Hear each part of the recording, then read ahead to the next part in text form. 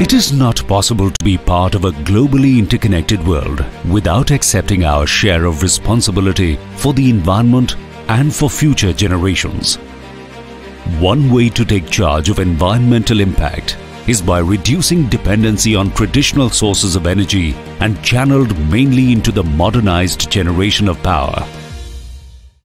At Skoda Auto Volkswagen India, we are taking strides to implement simply clever solutions to minimize the impact that our operations have on the environment. As one of the world's fastest growing economies, we cannot afford to slow down. But that doesn't mean we cannot tap into an abundant and unlimited source to meet our needs. Green Future Factory is not just a fancy term for us.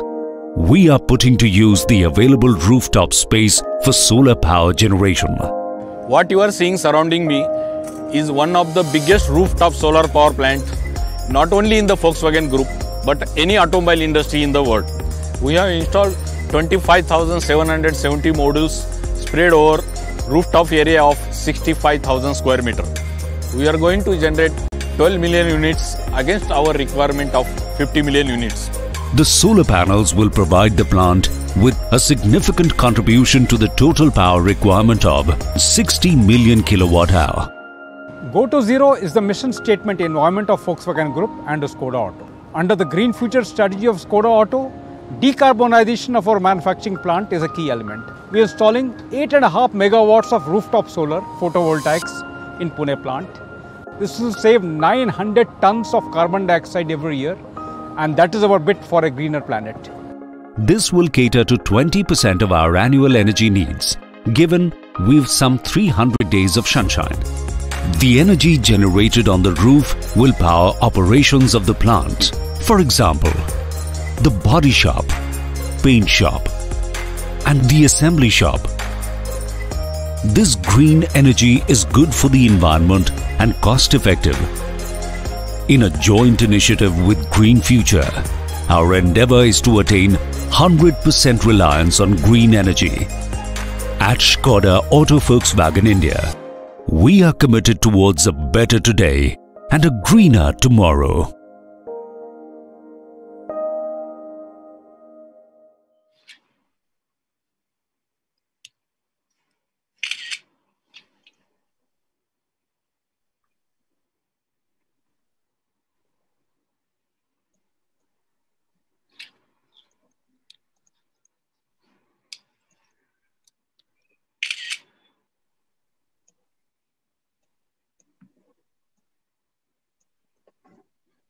Yeah.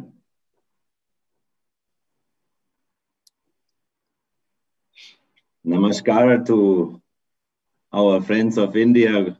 Guten Morgen und guten Tag nach Deutschland. Welcome to this session on renewable energy power supply for commercial and industrial customers in India at the German Days Digitalis organized by Indo-German Chamber of Commerce. Thanks to our Ministry of New and Renewable Energy in India, who has tasked us with promoting these kind of new possibilities to get greener, to source green energy, thanks to our Ministry of for Power in Germany, BMWI, for tasking us to promote renewable energy power supply for commercial and industrial customers in India. And we'll directly start with our session.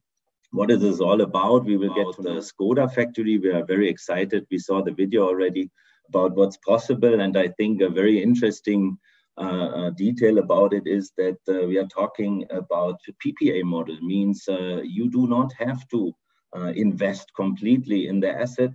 You can also do a power purchase agreement and just buy the power at a maybe lower price than you might pay to the discom, and most of all, buying and purchasing green power. Just to get an idea on what we're talking about in India, the market for photovoltaic rooftops, as we will hear from Shri Vinay Rushtagi later from Bridge to India, focuses or concentrates on commercial and industrial residential is picking up, but for certain reasons, such as the higher power prices in the commercial and industrial sector, definitely this market segment is more interesting for replacing it by solar or even sourcing wind or other renewable energy power supply. What are we talking about? If we talk about solar, this is maybe an extreme case, but if you live in certain states in India, it can happen that you pay up to 12 cents per kilowatt hour as a commercial customer, and that might be an alternative to go, for example, for a solar rooftop. And in the best case, you're paying around 4.6 euro cent per kilowatt hour. But that definitely is only the case if you also consume all the power during weekends, or if there is a feed-in tariff. Surplus PV generation can be sold at the grid at what price? That is the big question, because if you cannot, then PV would be wasted, for example, during weekends and holidays. No? So you would need to optimize your system for self-consumption. But if you go for a PPA model, for example, as Skoda did, all these kinds of thoughts you leave to the developer of the project. No? But yes, if you have to waste the electricity and you cannot inject it into the grid, then definitely the levelized cost of energy or the price for you goes up. No? Another possibility would maybe to put a battery system and then increase the amount of own electricity consumed. To get an idea where this makes sense, here a map of the states in India and their respective rates in the commercial and industrial sector. So maybe in Gujarat, the prices for electricity for commercial and industrial customers are quite low. So you might have to find a really good business model to invest. But there's a lot of states now where the industrial and commercial tariffs are actually higher than what it would cost to go by solar. So definitely worth a thought. And yeah, with this one, I will just kickstart the session, and we'll learn more about the motivation for consumption of renewable power. Vinay Ushtagi, Managing Director from Bridge to India, is here with us. Welcome, Vinayji. Then Sanjay Kareji from Skoda Auto Volkswagen India, who have done a remarkable job. Just seeing the introductory video, really amazed and fascinated also for what is still to come. Congratulations. And then we'll have with us Mr.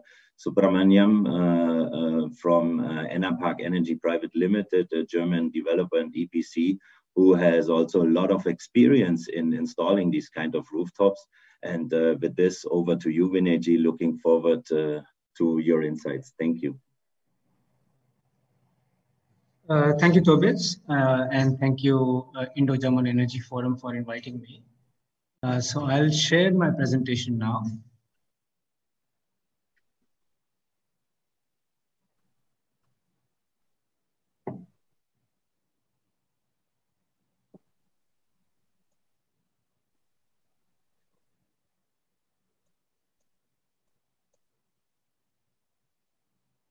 Can you see the screen, Tobias? Yes, perfect. Okay, good. So thank you, Tobias, and good morning or good afternoon, all the participants. So as Tobias said, I'm going to make a quick presentation on what is the overall landscape for C&I consumers for procuring renewable power in India. And it is a very interesting and thriving market with many consumers keen on buying more renewable power for lots of different reasons. Just a very quick introduction. So I'm from Bridge to India, which is a clean energy focused consulting company. Now we also issue a lot of research, collect a lot of data on the rooftop solar and other renewable power projects. A lot of that research is available on our website, bridgetoindia.com. So please go there and use that research. I think you will find it useful. So we work with all the stakeholders in the sector, and we've been doing lots of work, particularly in C&I renewables in the last 3 to 4 years as this market is beginning to grow. And we are also beginning to now finally do a lot of work with consumers advising them on project feasibility studies, business models, policy landscape, and so on. So just to kind of give you the whole context, the total CNI power demand in India is about 80 gigawatts, and this demand is growing very roughly at about 5 to 6% per annum on an average. Now, what you can see is that almost 2/3 or more than 2/3 of the total power is procured from the DISCOMs or the local distribution companies. The utilities, which in India are organized as monopoly businesses. So these are companies who provide you power over the grid, and as a consumer, you don't have a choice of a monopoly. So you are stuck with a DISCOM in your region. Like Tobias said, the CNI tariffs in India is being distribution provide cheap power to the residential and the agricultural consumers and charge much higher tariffs to CNI consumers. So which means that the CNI tariffs in India are actually some of the highest in the world at about anything between 8 to 10 or 12 euro cents. And that is one of the major incentives for the consumers to look for alternative sources of power. The other main sources you see on this slide are, one is power exchanges, and then the second is long-term open access. So these are off-site private power projects wherein the larger consumers with a connected capacity load of more than 1 megawatt, they can buy power from any power generator anywhere in the country and wheel that power over the grid. Of course, there are terms and conditions for doing so, but that is a route also available to the CNI consumers. Finally, many of the larger consumers, in particular, companies like steel producers, petrochemical plants, cement plants, etc., they have a very large captive thermal power plants. So that is a pretty substantial procurement source. And finally, rooftop solar, as you see at 1% in this slide, is also beginning to grow. So the point is that the options for CNI consumers to procure power in India are, I would say, somewhat limited in comparison to the other countries. There are no structures like virtual power purchase agreements, which have become very popular in the US and Australia, etc., being used right now. Also, you can only buy conventional power or the blended power over the grid from the DISCOMs. You don't have a choice of buying renewable power. So the only two choices for buying renewable power for the CNI consumers are the long-term open access and rooftop solar. This Tobias already mentioned. This slide shows grid tariffs, the variable grid tariffs in some of the major states against cost of rooftop solar power and the open access solar power. And as you can see, there are very substantial savings to be made, and that is one of the major growth drivers for the CNI renewable market. Now, looking at the drivers, so the number one driver is the financial savings. But equally, we see very strong driver emerging in the form of internal mandates from companies and their investors who are increasingly saying that they want to decarbonize and reduce their carbon emissions. Many companies are saying that they want to adopt 100% renewables by a certain date, usually between 2025 and 2030. So they want to buy much more renewable power. And then the government has mandated some of the larger consumers to procure a fixed percentage of their total power need in the form of renewable power purchase obligation from renewable sources. And that RPO target, it varies from state to state. Very broadly speaking, that is, usually at present, it is about anything between 10 to 15% across the country. Now, as against this, the choices available to the CNI consumers for buying renewable power: one, rooftop solar, and second, open access solar and wind. There is a new window which has opened recently, just 1 month ago. Indian regulator has allowed renewable power to start trading on the exchanges. So still very new, very, very early days. We see some challenges in the way the trading windows are structured. And the kind of pretty onerous forecasting and scheduling requirements.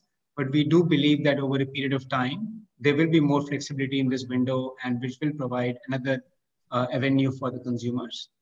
Finally, there is something called renewable energy certificates in India.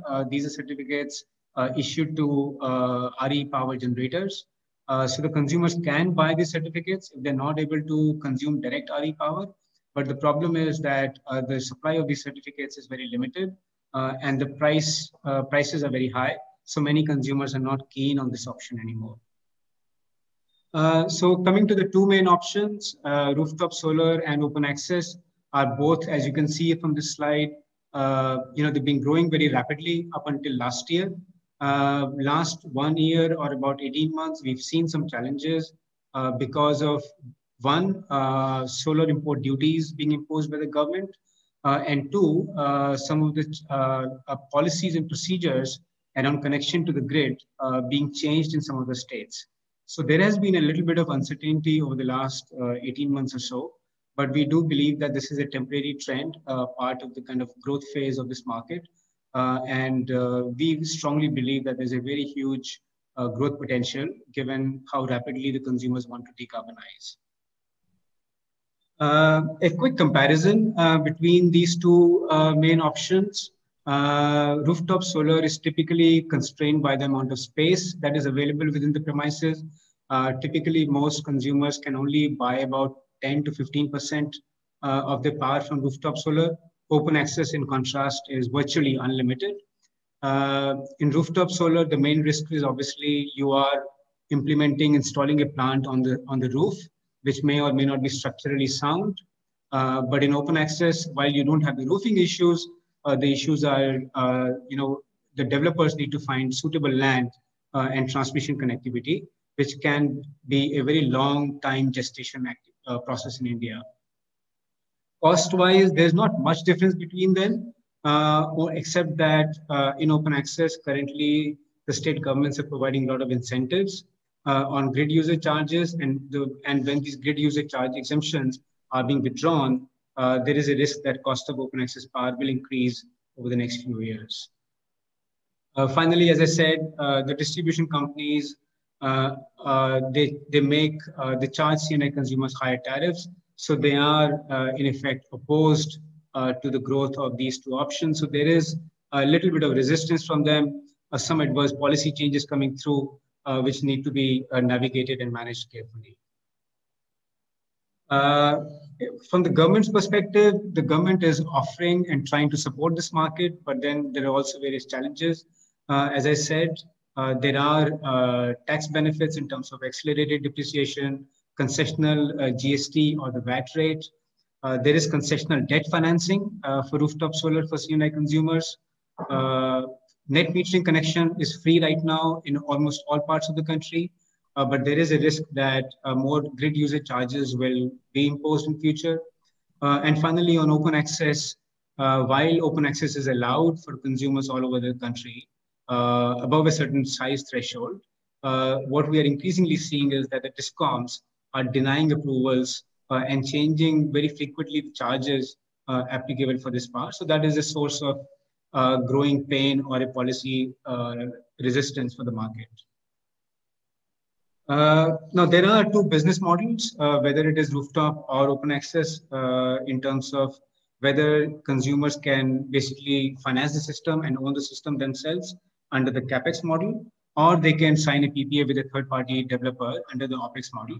So the OpEx model is the overwhelming favorite right now because consumers can conserve their capital and outsource all the responsibilities.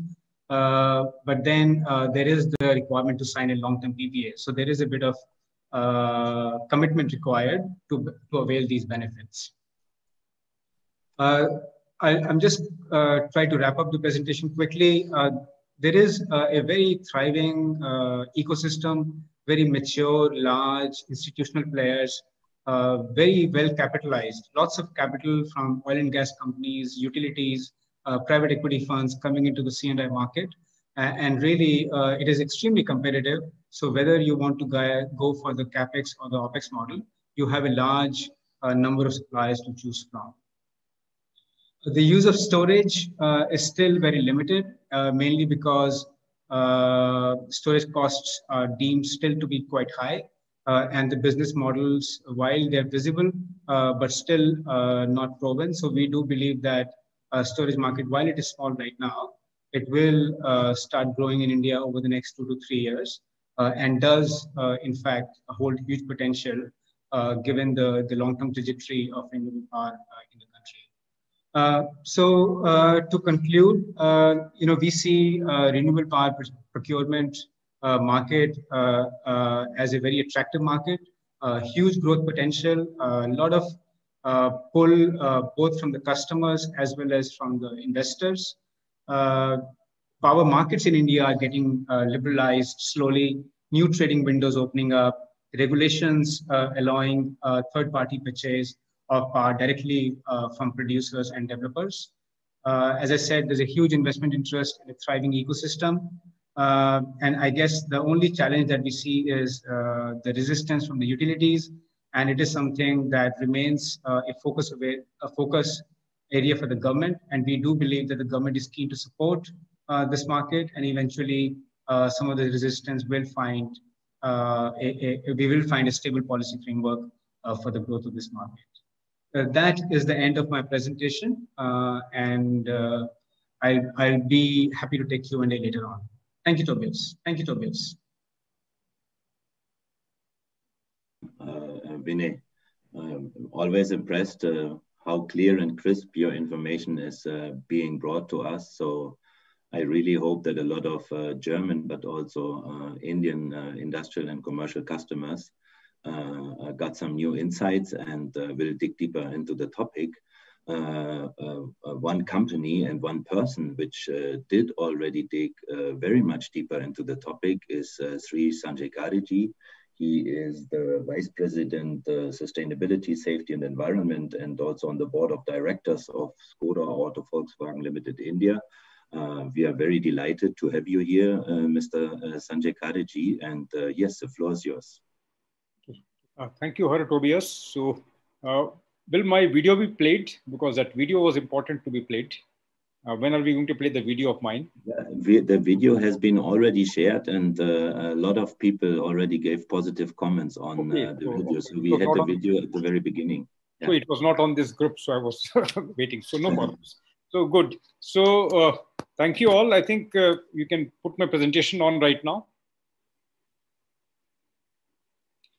Can my presentation be there? Sahil, can you put on my presentation on?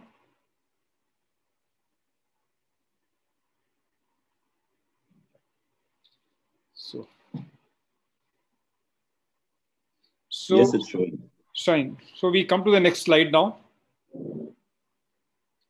So Volkswagen Group, very brief introduction. We have got 13 major brands: Volkswagen, Skoda, Audi, Lamborghini, and Porsche.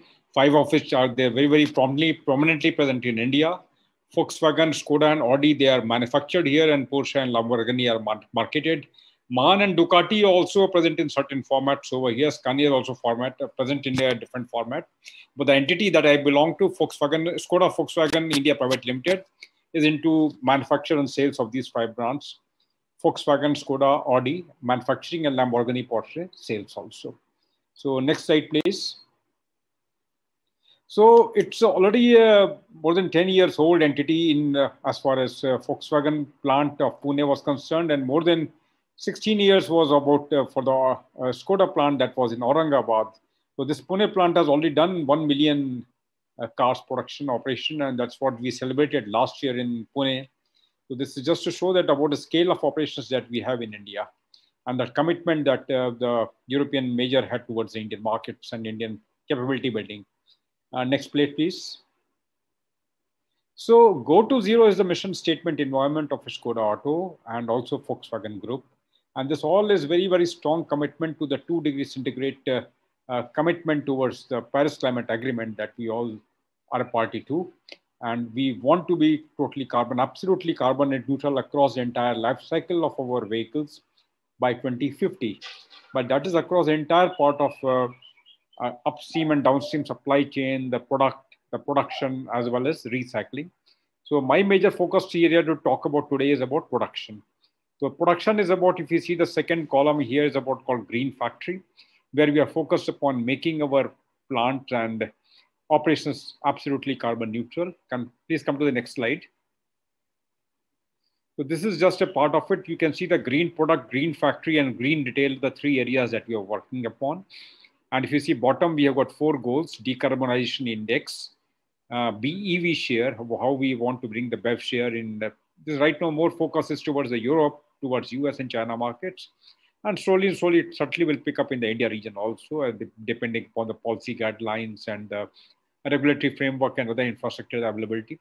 Resources is a major function where we have been working for the last more than 10 years now. The UEP is a German word, which basically talks about the share of 5 resources, that is energy, CO2, solid waste, water, and VOCs, volatile organic compound. And we have got our very own, very structured and very strong internal compliance management system towards environment. So it goes into the grassroots and each and every corner of the organization that we are very committed to the environmental compliances. Next slide, please. So these are 2 major goals that we are working upon. One we have already achieved. Our both the Pune plant and Aurangabad plant are now certified for zero waste to landfill. So we are more than 98.99% certified, no waste that goes to the landfill. And whatever 1% is left, that's also a challenge area, which we are working very hard. And we hope to also overcome that problem. So by next year, we target that we should be absolutely zero waste to landfill. And the next goal that we have taken is only for 2025, not for a much later time, that by 2025, we should be totally carbon neutral in our production areas. That is basically scope 1 and scope 2. Next page, please. So we did analyze our energy mix. If you can see the bottom curve that you, bottom that pie chart, we see that we have got a mix of our electrical requirements, then CNG that we use for our basically heating purposes in our paint shops. And then we have got our vehicles, which we are operating, which are basically running on diesels or petrol. So how do we really target towards becoming absolute zero by 2025? That's what is the goal that we are working upon. Next slide, please. As Mr. Rustagi already pointed out in this presentation, that India certainly has got a lot of potential and it has got a lot of cost economics built up into it. So India certainly is so abundant with solar energy all over, which is, available literally free, whether you go to any part of the country. Absolutely. You can see that, just 6 months of August to December, we got substantial amount of solar concentration available to us, which we can tap and harness and use, and we can bring down our overall levels. So we worked on the 2-pronged approach of that. We work on any energy efficiency in our plants, that whatever operations we do, whatever heat, whatever energy we can recover, whatever level of from conventional tube lights to going to LED-based systems and all our energy efficient devices, that everybody, that we have got a whole set of ambassadors within the plant working, green future ambassadors, who are doing continuously improvements in their respective areas to reduce the emissions by reducing the consumption itself. So we are focused by monitoring the electricity consumption per car. Next slide, please. So we also said that what is the right way to really address the GHG emission in the solar energy, and what type of energy mix we can get best out of it. And we found that one of the worst methods is just in the present circumstances, whatever rooftops we had available, we could go up to 15% of our energy mix requirement by solar energy. So this was one study that we did way back in 2018. Next slide, please. And same way, we could find that how much of CO2 emissions we can save upon that, up to maximum of 22% CO2 emissions we could save as far as the GHG emissions were concerned. Next slide. And so if you see in our plants, we have covered almost the entire space of our body shop and assembly shop areas with an 8.5 megawatt rooftop solar plant. And with this plant, we came to our first level, which of our targets. Now we are already in the process of installing another 10 megawatts of rooftop solar, which we can see in the upper right side, 2021. 2023-24, again, we are progressing and towards either we go in for PPA agreements to buy energy from outside, or we generate on our own. Because generating on our own means, yes, we have got our benefits, but it's got a problem also that we waste upon our very, very precious industrial space also. So we are now toying with the future ideas about how to go in for the right energy mix, what we buy or what we produce ourselves. Next slide. So this is the present plan that we are having and the type of coverage we are doing. And fortunately, we are now having a very ambitious expansion plan. We are coming up with the new models next year, 2021, mid of next year. And already we have got the new plants ready. We can see the more rooftop spaces are ready. And we are going to fill up that also with the rooftop solar, that is another 10 megawatts. So the present plant already has got some 25,770 solar cells, a rooftop area of 63,000 square meter was covered. We are able to generate 12.2 million units per year, equivalent to almost 10,200 number of households. And we are saving more than 9,050 tons of carbon dioxide every year. This is almost 15% of our yearly power consumption. Next slide. So this is how we celebrated. So we have got our top management from India as well as from Czech Republic, who are all together to see the first car which was produced with the green energy. So we are all there in the assembly line. This was the first car which moved out of the assembly line with the absolute green energy. It's a Skoda Rapid. Next page. So if we see that as far as the energy economics is concerned, already Mr. Sagi said that yes, it's very beneficial as long as we are having our own rooftop, captive rooftop. It's not really captive, it's there in our plant. So we tied up with the third party AMP Solar. So for them also the major benefit was that they are getting a free space and on the top of our roof. And for us that rooftop was otherwise lying idle. So that's where the major benefit comes out, that we are able to generate something at which is a fraction of the cost of what we're buying. So suppose in terms of rupees, 8 rupee 20 paisa or 8 rupee 50 paisa, that approximate cost comes if I'm buying from the DISCOM, which is basically a state government agency. And if I'm generating on my own rooftop, the cost comes down drastically to around 3 rupees 60 paisa. There's a huge amount of cost economics involved. We always say that good sustainability is good for the business too. Next page. So that's what we have said, that there's a very quantum reduction in electrical bills. And already mentioned in Mr. Sagi's presentation that when we are going for an OPEX model, we are not really blocking our own money for investments. And we are mostly all the operational matters, all the operational risks are belonging to the supplier, the PP agreement supplier who has put the rooftop on our. But yes, we have gone in for 25-year agreement and we expect that we shall be here for 25 years. We are very committed to Indian market and we want to be a good leader over here also. And yes, there's a very good CO2 reduction initiatives which have come. Next slide.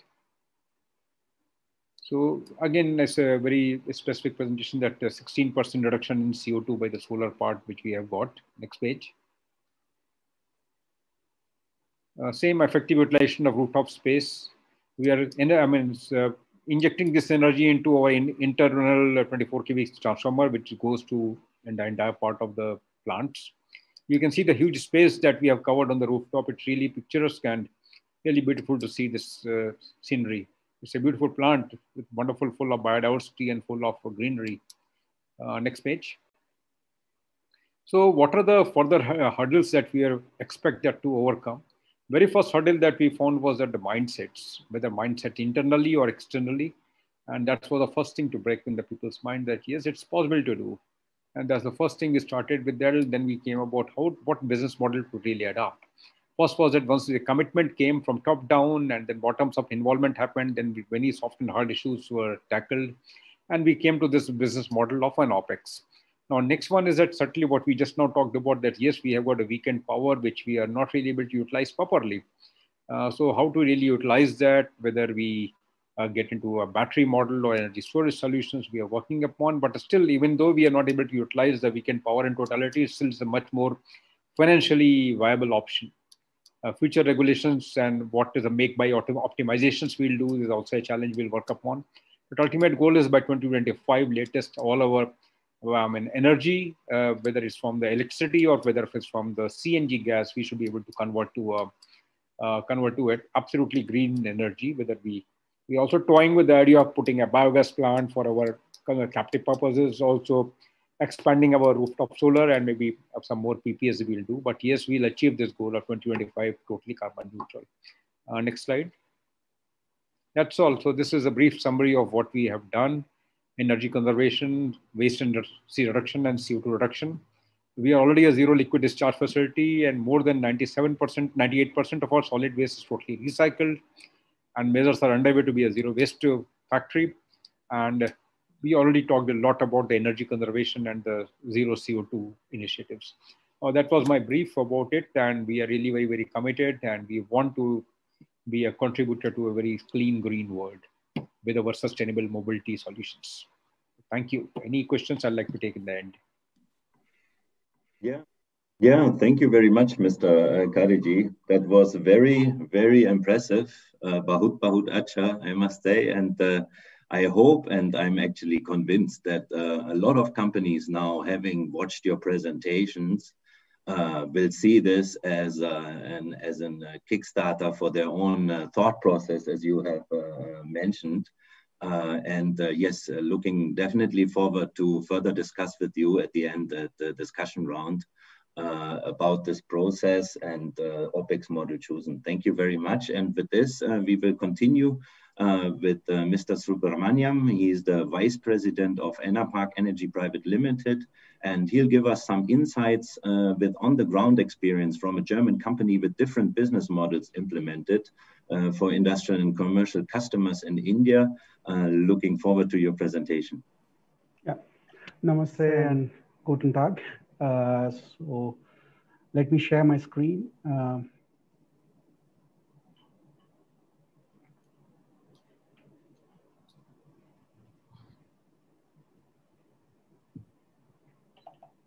You can see my presentation, right? Yes. Yeah, thank you. Yes. So I'd speak a bit about Enerparc briefly, like about a minute or two, and then I'd take you through a few examples of solar photovoltaic solutions that we had implemented for commercial and industrial customers. I'd also speak a little bit about the process of guiding a customer or any commercial and industrial consumer through the process of selecting what kind of a renewable power mix or what kind of a solar power solution should they be adopting. Then I talk about a few challenges that currently developers as well as EPC players are facing in the market. And then I'd talk about a case in point of one particular project, just as Mr. Khare spoke about his own plant. So with that, I just brief you a bit about Enerparc. Enerparc, we are a global expert in solar power solutions. We have close to 3 gigawatts of projects that are done as a general contractor. And out of these, about 2 gigawatts are our own investments, projects that are done for the governments, as well as projects that are done for industrial and commercial customers. And these 2 gigawatts are spread over 455 plus solar projects across the world. And amongst these projects that we had built, we are operating about 2.2 gigawatts. So in terms of what I would like to highlight here is that we are a strong believer in the product that we actually sell, and we only do solar power solutions. So close to 2 gigawatts of our own investments is a testament for that. So we are headquartered in Hamburg, Germany. Other than Germany, the only other office where we have full service solutions provided are from Bangalore. Here we have a complete engineering team as well as a procurement team and a construction team. So we serve the 3 disciplines all from India. Also, we take care of a few markets in Southeast Asia as well as Middle East from India. So we're ranked number 1 in Europe, given the scale of investment as well as the number of projects that we had done, ranked number 7 in the world as an EPC company for solar power plants. The company as such is founded in 2008 by 3 individuals, and the headquarters is in Germany, and it's completely privately held. There is no third-party investment as such into the company. It is held by the three individuals. And as such, there is no, unlike many other renewable power developers or investors in India, we do investments in India, but we are entirely privately held. So this is our global footprint. As you can see, a considerable part of it is in Europe. In India, we are close to about 160 megawatts of projects that are done, and about close to 10 megawatts of investments that we had done on multiple commercial and industrial projects. And out of the 160 that we had actually built, we are operating close to 50 megawatts of these plants. The US operations has been recently divested to the toy maker company Lego to offset their carbon footprint due to the uses of plastic in producing the toys, and we are still helping them out in the transition.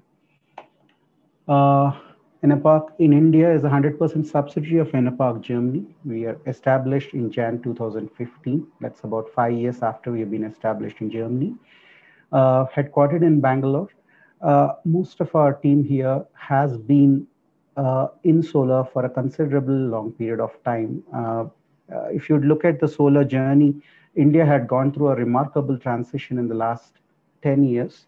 But our managing director, Mr. Santosh, has been in solar for close to 20 years, starting up by setting up the technology division for Tata BP Solar in India. And many of our team members here have been in the solar industry from the times of Tata BP Solar, close to about 20 years now. And that way, we have seen solar go through many phases in India, from being a very, very, very early adopter to almost a mass adoption moment that we are seeing right now. It's still not there, but I think we are somewhere close to that. So we offer these three kinds of solutions. We do EPC, engineering, procurement, construction, for rooftop and ground mounted projects in the C&I segment, as well as we do mid to large scale balance of system works for large developers for ground mount projects. And we do invest in rooftop and ground mount projects for commercial and industrial customers. And we also undertake operation and maintenance of already existing constructed projects by any other developer or EPC player, or including that of ours as well. Yeah. So I'd take a minute to talk about our presence across the country. As you can see, we are present from all the way in Haryana in the north till about Coimbatore in the south, as well as from Ahmedabad in the west to Assam in the east. So we perhaps spanned across the country with multiple projects. One of the recent projects is about a 35 megawatt solar power plant, which we had commissioned in Assam. So truly, when we say we have a pan-India presence, we mean it, and we had done it as well. Now, a few marquee projects on the right side, you'd see we had done the first solar power plant about 150 meters away from an active runway. So this is one of our marquee projects. We had installed a 2 megawatts first, and then we had increased the capacity by another 5 megawatts in the Delhi International Airport. So close to 7 megawatts of solar power plants in the Delhi International Airport have been installed by us right next to an active runway. In fact, we have also relocated about 5 megawatts of these solar power plants from one location to another location, saving the modules and considerable part of the infrastructure that is already invested by the GMR international airports. So it is not just building a solar power plant, but perhaps even going ahead and relocating it from one location to another is a thing that we had done, and perhaps first of its kind again, in India. So one is building it right next to an active runway, and then again relocating it when the runway was to be extended from one location to another, and all within the premises of an airport, and within short timelines have been done by us. The next project actually is a project mounted on a ship-to-shore crane in Jawaharlal Nehru Port Trust. These cranes actually vibrate quite a lot when they're in operations, and hence we had used here, copper, indium gallium selenide modules, or what we in general terms call as thin film modules, so that the vibration is not going to crack the glass up and the cells. So this is one of its kind of installation that is done off coast Mumbai in the JNPT port for APM Terminals, the Norwegian company. And we are in fact, they're a key account for us, and we are doing one more project for them in Gujarat very soon, and that too in very challenging conditions on the coast. As I was explaining you, we've done the world's first solar relocation project on an active airport, moving a 5 megawatt solar power plant, over a 20-acre area from one location to another in an active airport. Also, the Hyderabad International Airport has 10 megawatts of solar power plants that are built by Enerparc and operated by us. A considerable part of the airport actually runs on Enerparc solar power plants. So this gives you an idea about commercial installations. In fact, the airports and ports are by themselves commercial examples, unlike the industrial examples that you had heard from Mr. Khare. While commercial is something that is not usually heard of, or is usually heard of in a very small context of retail stores and so on and so forth, but this is a different scale of commercial solar power adoption that we had done quite successfully in India. These are a few of our clients and who had been repeat customers. You would see many German companies as well, Kluber Lubrication, Nivea, the moisturizer company, and so on and so forth. So we are also building a 4 megawatt solar power plant for Reliance in Silvassa. Then Saint-Gobain, the French glass company, is a key account. We have done close to about 4 megawatts of solar power plants. And currently we are constructing about 3.5 megawatts of solar power plants on their roof as our own investments. Triton Walls, automotive company is a customer. Kohler, the bathtub company. So as you can see, we had helped many of these customers, not just in understanding the benefits of solar, but help them through the cycle of identifying which solution is good for them, whether they would, is it advantageous for them to actually invest by themselves, or is it good for us to actually go ahead and invest? That choice many a times is the last one that we address. We actually first address the need for solar. I mean, of course, the need is amply clear, but then we define the need and we make them understand what percentage of it can actually be catered through solar, both on-site, off-site. And then we go ahead and guide them through the process of selecting what kind of a solution would they want. Either they're open to doing a captive solar power plant, or they are even open to actually procure it from an open access kind of a model. And then we go ahead and actually take help them take the decision on a capex or an opex. And I mean, this has happened with multiple clients, and usually it's a 6 months to 1 year process in any for any commercial or industrial customer to understand the need and then make a decision. And it may even go beyond a year. But all through this process, we guide the customer. We actually handhold them through this process. And most of these customers have actually given us repeat projects, and that indicates their the proof of the pudding. Then a few references. This is 1.25 megawatts project for Avery Denison in Pune, Maharashtra, and 2 megawatts for Saint-Gobain Glass in Gujarat to the right side. 980 kilowatts for Bharat Frizerner in Karnataka, it's our own investment, and the 7.9 megawatts Delhi International Airport that I spoke about, and the 10 megawatts Hyderabad International Airport, where the airport, to considerable extent is run on our solar power plants. These are a few references, but I'd kept the references brief, and I'd like to highlight a little bit about the aspects that are very key to actually making a decision to go solar and the challenges. While Mr. Vinay has actually highlighted many of them in good amount of detail, I just touch upon them briefly. So many a times customers have this expectation, and the primary expectation being savings that come from the solar power. And of course, another main expectation is the sustainability goals and carbon neutral goals, or the customer by himself could be a part of the have this RE100 goal that they would like to achieve by a certain timeline. So we understand the need first, we define it well. Then once we understand the why part of it as to whether the savings is a primary motive or a RE100 goal is the primary motive or an RPO obligation is the primary motive, the solutions can differ. The speed at which we execute the solutions can differ, and the scale at which we execute the solution can differ. So once we understand the first step, then we go ahead and analyze how to help them adopt to the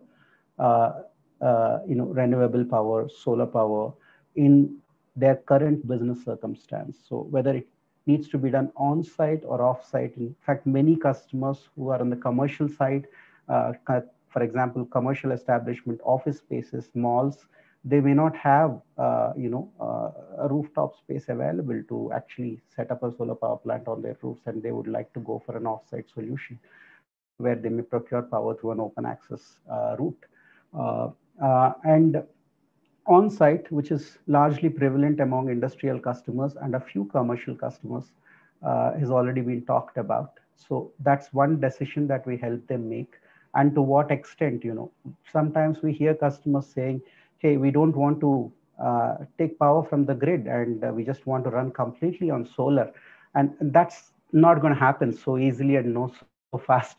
So there is time, there's at least another 5-10 years before we reach to that stage where storage becomes really affordable. So we also try to clear many of these misconceptions, or rather I would say well-intentioned thoughts, but then perhaps not achievable in the current scenario. So we try to actually work with them, make them understand what works, what doesn't work, whether a captive solar power plant will work for them or an open access. And really the last question, as I was telling, is whether it will be their own investment or they expend, or whether it will be our own investment from Enerparc's end or investment from the client's end. So this is a question which we address the last once we define the need and how to achieve it and whether in what mode it has to be achieved. So we had helped many customers adopt the solutions, maybe with another industry competitor, but we help them go through the journey of identifying what suits them best. So in a sense, we evangelize solar. It doesn't really matter who does it, but at the end of it, helping people adopt to solar is a goal that we always work towards. And the fourth thing is the transparency on what can be and what cannot be. See, solar power is largely dependent on sunlight. At the end of it, it isn't quite predictable as people would expect it to be, right? There are many things that come in between us and the sun. So it could be environment, it could be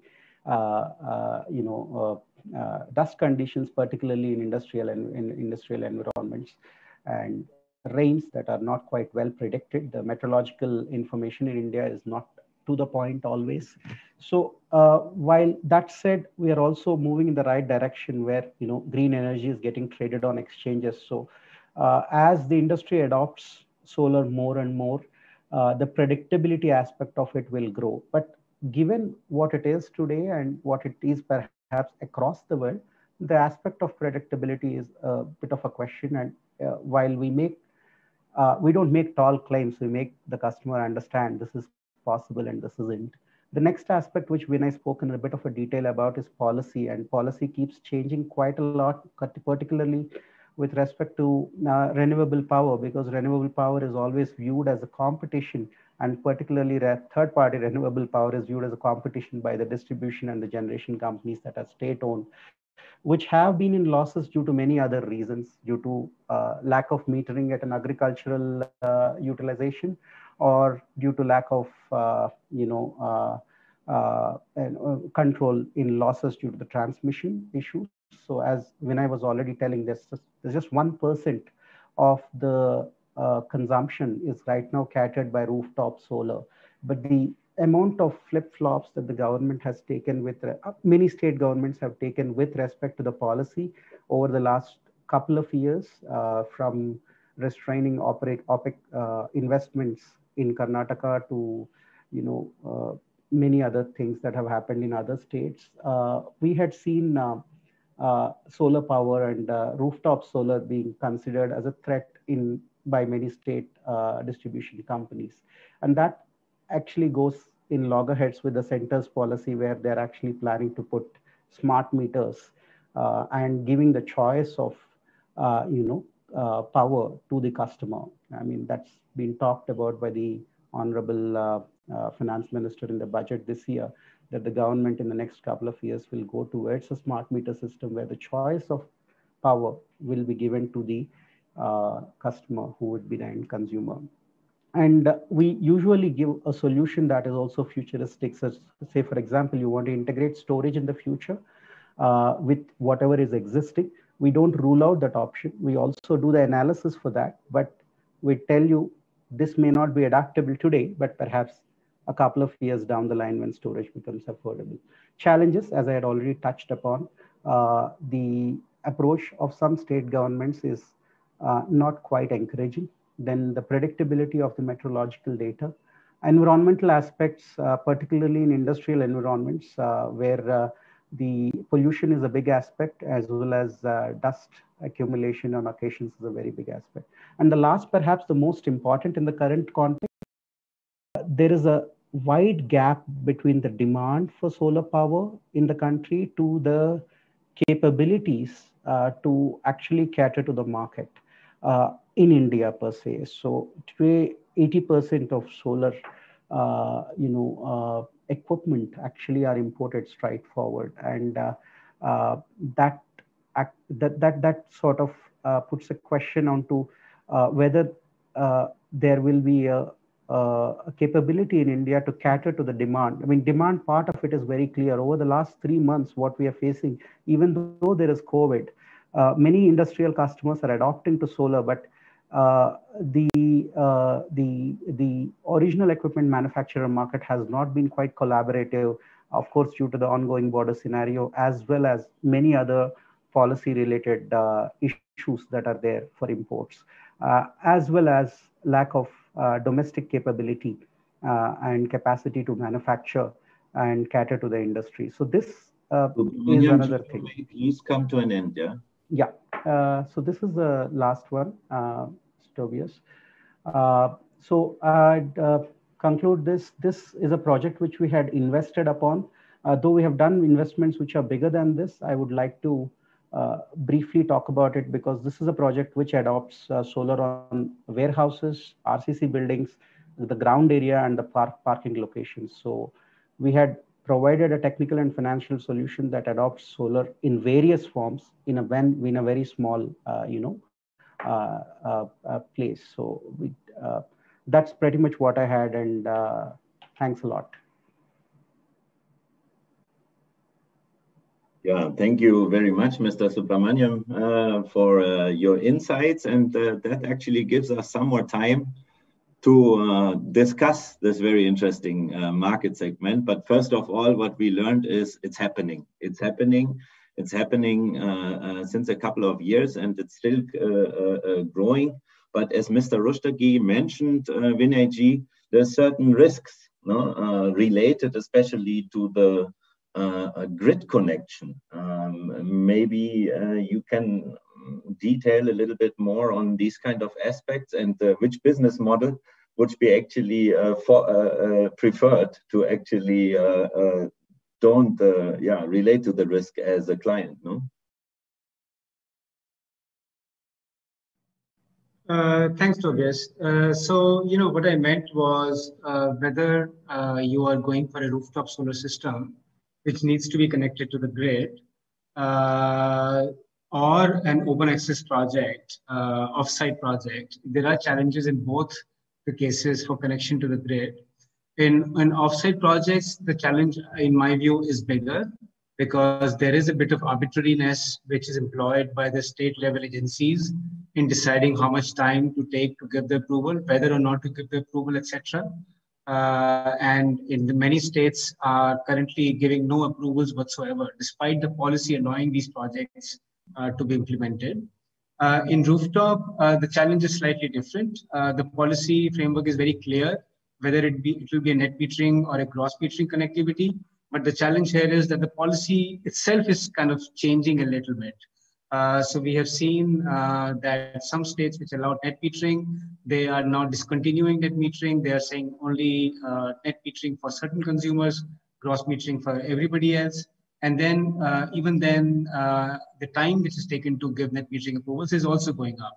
So these are kind of some of the various challenges which are being thrown up by the distribution companies to kind of slightly slow down the growth in this market. Thank you, Vinayji. But yeah, then maybe let me pass this question also to Mr. Kariji. You said you were choosing the OPEX model. So I assume the commercial risk for the units not consumed lays with the company you closed your PPA with, no? So your commitment is 25 years. And their commitment is to fix these kind of issues in case. That's just my question to you, because you mentioned that in the long term, you are actually heading towards completely self-consumption or captive, or at least as much as possible via usage of battery technology. So yeah, very interesting to hear a little bit more from your side on these kind of aspects.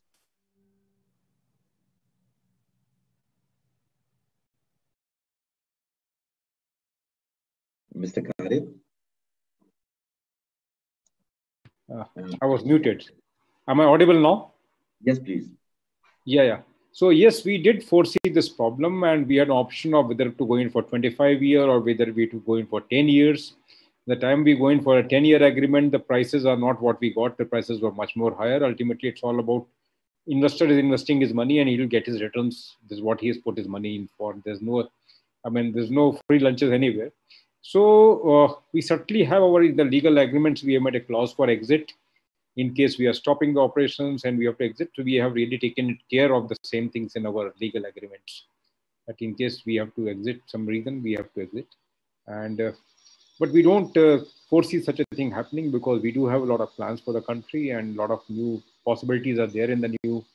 And because India is really a growing economy, and we do a lot of hopes for this place where people in the young age brackets are going to be real consumers. So we do see a lot of things for the auto industry over here. Yeah, very interesting. So you're operating 24/7, also Saturday, Sunday. So the solar is being consumed also during the weekend time, or your PPA contract is taking care of what to do with the electricity on the weekend? No, that's where the challenge lies. And I think I covered in my presentation also that weekend, whatever power is there, that is still remains to be utilized. We are expecting that we could be able to get some storage solutions. We are trying some other methodologies like inside, we are doing our own battery charging for our forklifts, tow trucks. Whatever we can do, shift our operations on Saturdays and Sundays, we have shifted so that we can utilize this power in a better way. But this, yes, is a question to us, how to utilize this power in a in a better way. But still, whatever solution we had come up to, it was much more economical, even if we are not able to utilize the power on the weekends as compared to the power purchase agreement. Yeah, very interesting. Thank you very much for pointing this out, Mr. Kari. That brings us actually back to Mr. Subramaniam. You said your company is also willing to invest in these kind of roofs. So the first question to you would be, how do you handle if you find a customer which is actually maybe not consuming electricity on weekend times? Is that a challenge for you because you have to sell this power to the grid? But seems like you're doing it. And second question would be, what's the minimum roof size I would need to have as an industry or commercial customer for you to be interesting to have this kind of deal where I just pay for the electricity and do not need to participate in the investment? Mr. Subramaniam. Hey, so thanks, Tobias. So to answer your first question, yes, we do face challenges with customers who will not be consuming this. There's always a certain amount of deem generation that we allow for the customers to,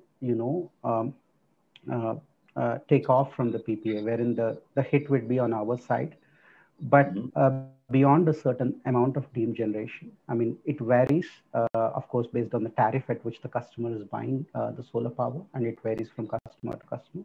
So certain level of deem generation is allowed within the PPA.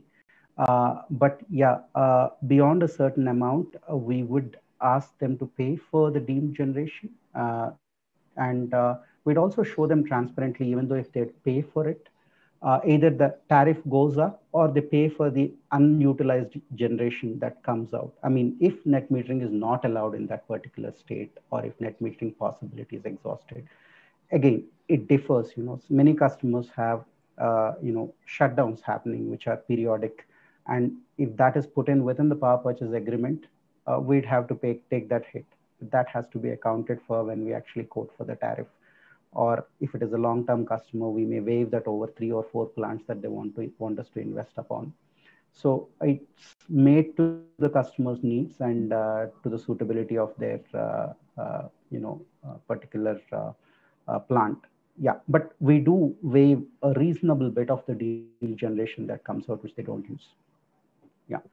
Thank you. Second question, when is battery coming in a big manner to actually overcome this issue? I think we are actually looking at maybe 2 years down the line to 3 years. Worst case is what we're seeing. We have already requests from many customers wanting to actually adopt to storage, even in a limited fashion. But whenever we look at it as an OPEX, it has still not reached that stage. The tariff almost doubles up from what it is currently. So I think we are at least a couple of years down the line. I think Germany and other countries have been trying to invest in storage for large-scale projects. And as adoption starts towards the west and then travels towards the east. So we are hoping perhaps in a couple of years it'll be there. Yes, thank you very much. And this actually also already brought us to an end, but I'm convinced, it's not that I hope, I'm convinced that the insights given by you, thank you, Vinayji, thank you to Dr. Kari, Mr. Subramaniam, these insights are very, very valuable. And I'm very thankful to the Indo-German Chamber of Commerce for having given us the opportunity to present these kind of business cases. Companies are doing it, Indian companies are doing it, German companies are doing it, more and more companies are doing it, not only in India, actually all over the world. The trend is going towards self-consumption as high as possible. Really wonderful to see how corporates are actually taking the energy transition in its own hands. Fascinated by what Skoda is aiming at and has already achieved. So thank you very much to all of you for having participated in this. And yes, Pirmilinge.